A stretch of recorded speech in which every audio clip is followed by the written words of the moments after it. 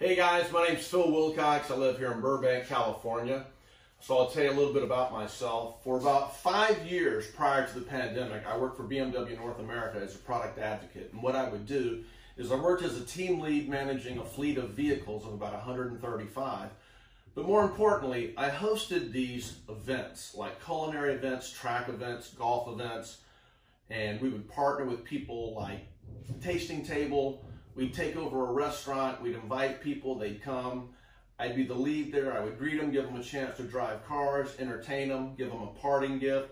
And the whole point of doing all that was to give people a chance to embrace our new lineup, drive vehicles without a sales rep present. So did that for about 5 years, all across the nation, both on the East and the West Coast, and then traveled doing auto show for about 10 years, doing facilitation, training those people and doing public speaking. But once the pandemic hit, I kind of hit at home and kind of got tired of being on the road for so long. And I picked up a paintbrush. And as you can see, it's kind of turned into an amazing, it started as just something that was therapy.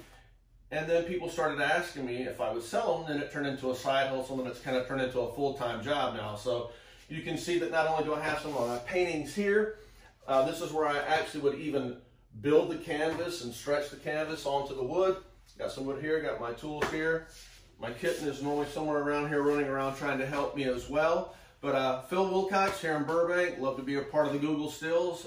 Went from being a marketing guy, had to reinvent myself, and now I'm a painter or an artist. Also working on textiles and clothes as well. Cheers guys, thanks for considering me.